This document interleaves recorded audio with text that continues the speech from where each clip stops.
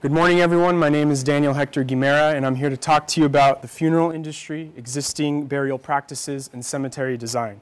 This is a very sensitive and personal subject, but it needs to be discussed in the design world.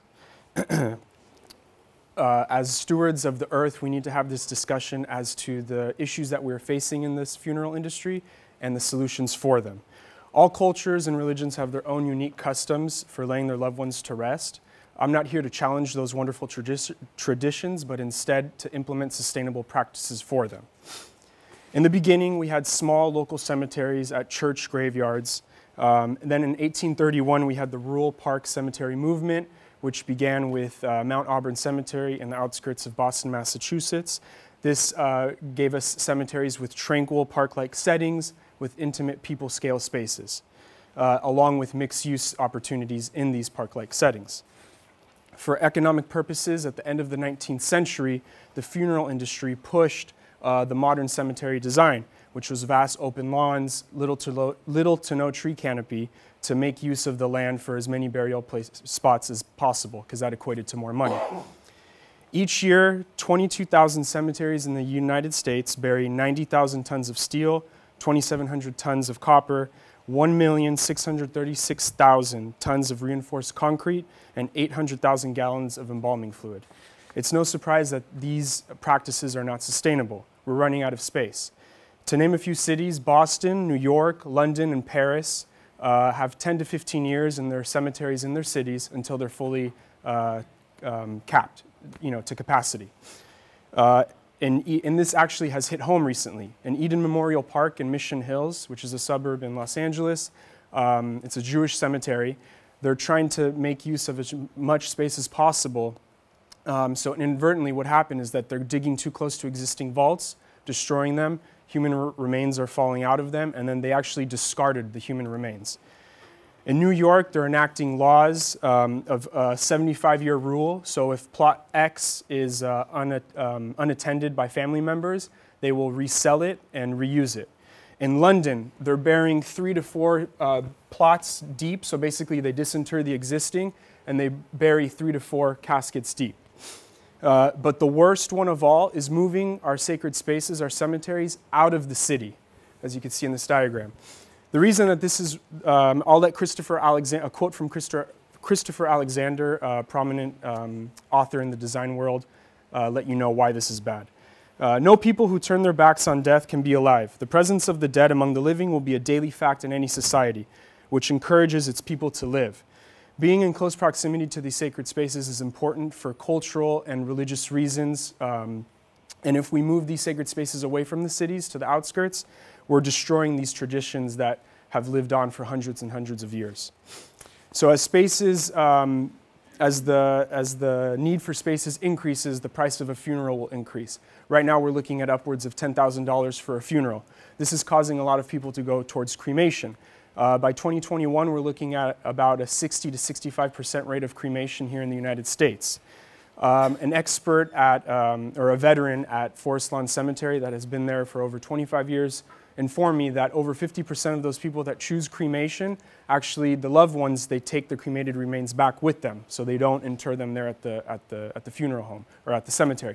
The reason for this is because there's a disconnect with that cemetery space. It's not a part of the community, and there's no sense of place. So that's a huge chunk of the population. So my question is, how do we design for these changing trends in the funeral industry? Well, let me take you on a journey and let you know how we can do that. So my thesis statement is to reimagine and retrofit urban and suburban cemeteries to ensure their sustainability for future generations and implement new cemetery design into our neighborhoods. These spaces will provide the community a platform to tell their stories, memorialize their history and roots, and most importantly, to celebrate life. Before I got into my designs, I had to understand sacred spaces. I had to take it to the core and see what all these sacred spaces had in common. And I discovered that their common element was layered access, going into a large space to a more confined, intimate space. And you can see my diagrams of various different religious centers around the world. That led me to my layered access concept of active, passive, and sacred spaces.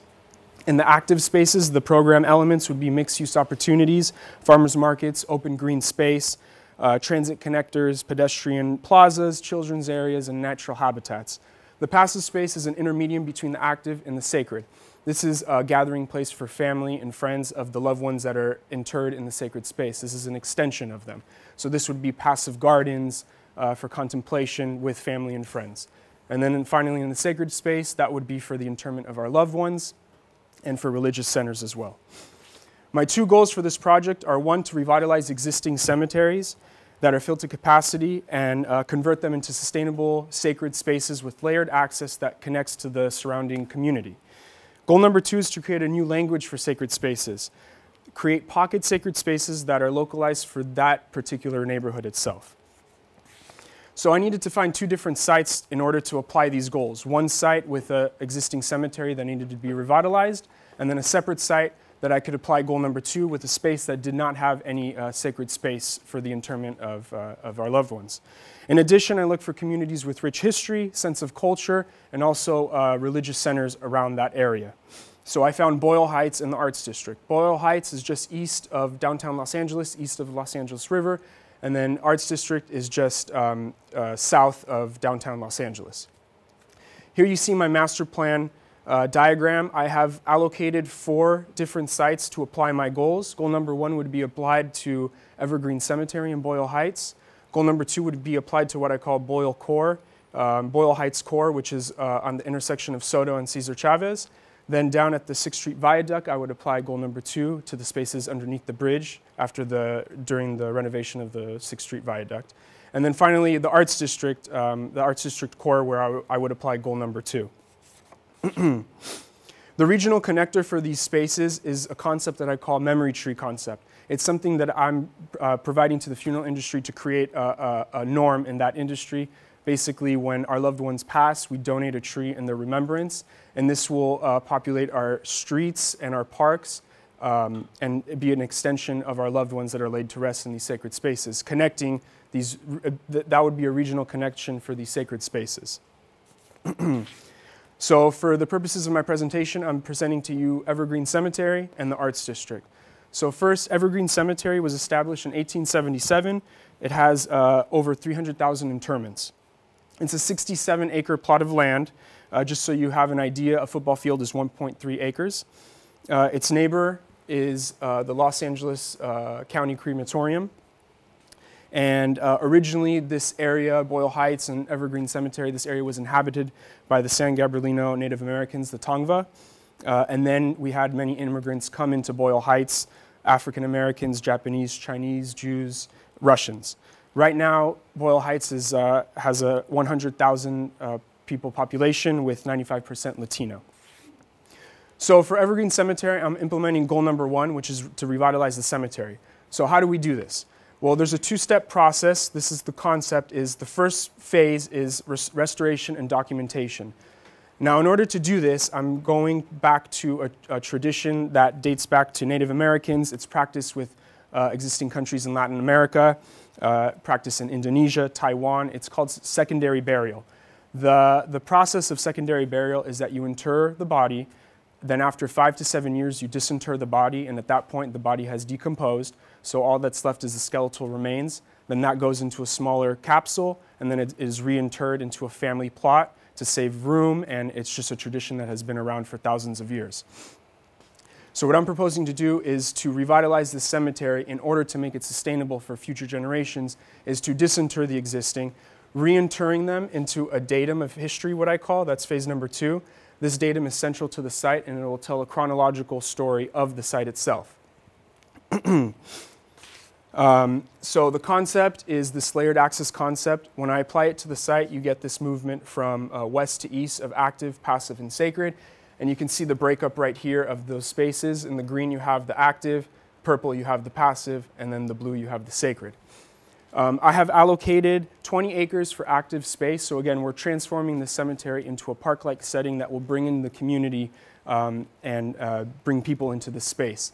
Existing, the only entrance into the cemetery was right here. I'm providing gateways all around the cemetery to invite the community. I'm recessing the walls all around the site by 50 feet back to design a parklet that surrounds the community, the cemetery, with dedicated bike lanes and running paths. Existing, there is a dedicated running path at the cemetery. I'm moving the existing mercado, which is right here. Mercado is a marketplace where they sell food and different goods. And in the existing mercado, there's also a restaurant. So I'm moving that from that location to here to be more centralized for the cemetery and also to have a more open space for the community to come in. They are invited by this overhead canopy, this large overhead canopy space for mixed-use opportunities, for farmers market, concerts, food trucks, what have you.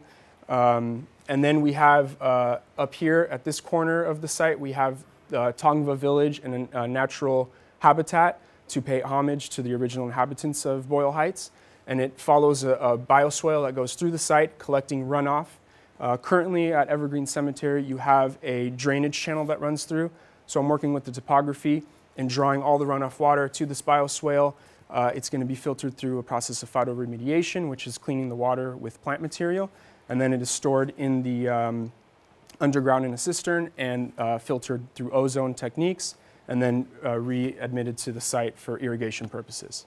Then as we move into the passive area where we are going to reinter the original inhabitants of Evergreen Cemetery, we move into this concept of memory walls. Memory walls are an extension of our loved ones.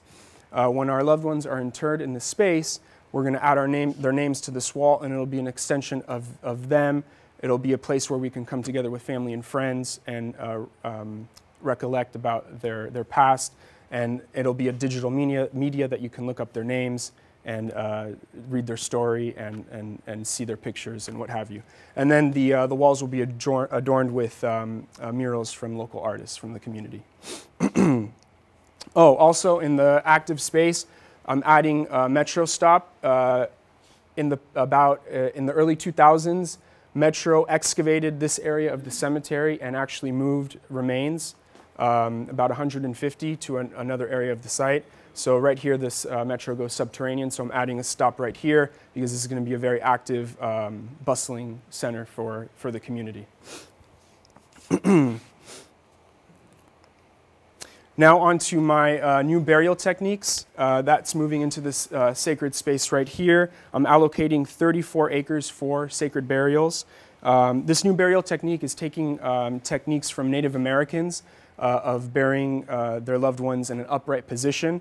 The reasoning behind that was that the soul lives on, and therefore they bury the body in an upright position.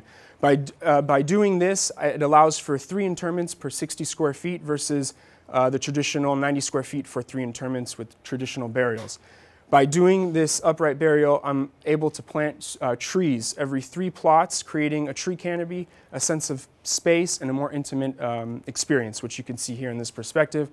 And this perspective shows the bioswale running through the sacred space, and off in the distance you see the sacred burial sites. So again, here what I'm doing is I'm creating a rural park cemetery in a sustainable manner that benefits the user and the owner.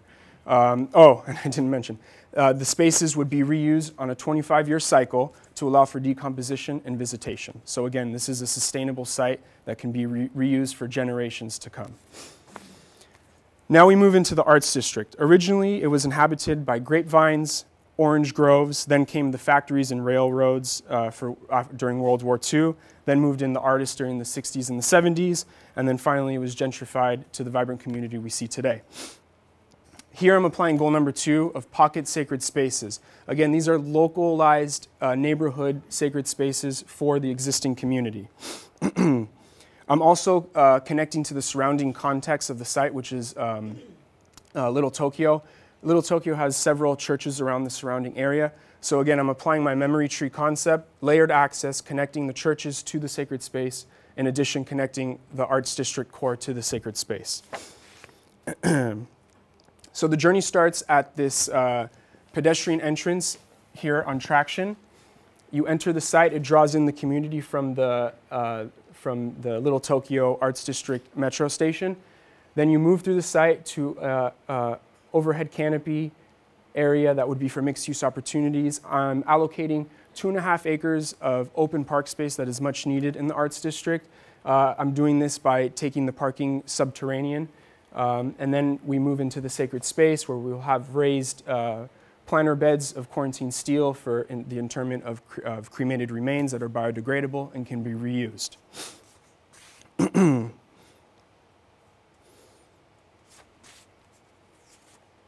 So my objective today was to rattle the cage, to inform you of a topic that is rarely discussed, to get a discussion going. The problem is real and needs to be addressed.